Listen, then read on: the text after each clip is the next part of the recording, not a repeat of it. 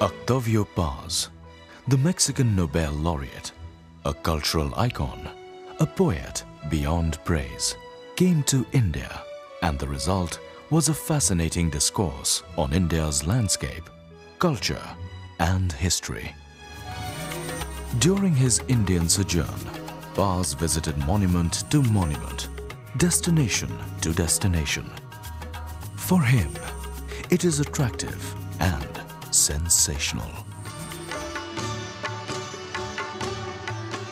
Quest for exploring the religious, cultural mosaic of India led Paz to the tombs of Amir Khusro and Nizamuddin Aulia in Delhi. Fond of Sufi devotional music, he often visited these dargahs. Paz's pilgrimage to India drew a full circle with his visit to the Elephanta Caves in 1985.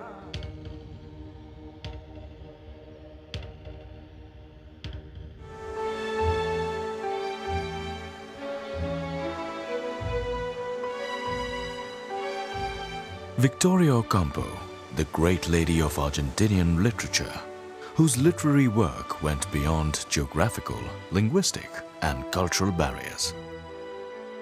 Victoria's youth was a time of loneliness. To fight, which she sought refuge in a domain of writers. It was during this time Tagore's Gitanjali came into her hands. It moved her deeply, and in 1924, she wrote an essay, The Joy of Reading Tagore. Only a few days after the essay was published, Victoria came face to face with Gurudev. The sojourn that lasted 2 months was a time when they exchanged their views and ideas. The encounter resulted in her incessant quest for the Orient. The meeting of minds made her a lifelong friend of India. During his stay, the poet penned down 25 poems, all of which are a testimony of the feelings that they shared. Victoria founded the prestigious literary journal Sur, which she edited till she breathed her last.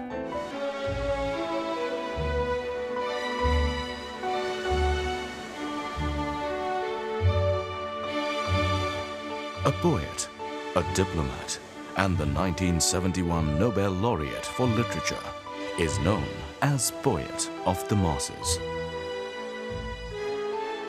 Born in a small town of Chile, Pablo Neruda moved to Santiago to train as a French teacher. He started writing poetry at a very young age. In Santiago, Neruda was introduced to Tagore's works and was so influenced that he translated one poem of Tagore in his famous book, The 20 Love Poems and a Song of Despair.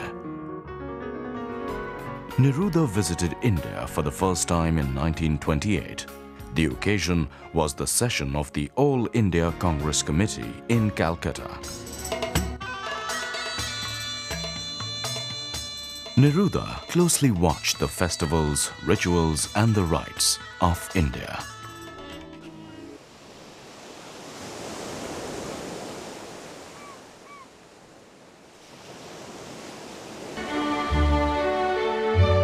Cecilia Meirelles, one of the finest voices of Brazilian poetry and perhaps the greatest poetess in Portuguese. Since her youth, she was deeply attracted to India. Born and brought up in a cosmopolitan atmosphere of Rio, Cecilia's exposure to the idea of universal brotherhood is reflected in her writings from the very beginning. Her lyrical harmony represents one of the best organic assimilations of Indian thoughts in the Latin American tradition of literature.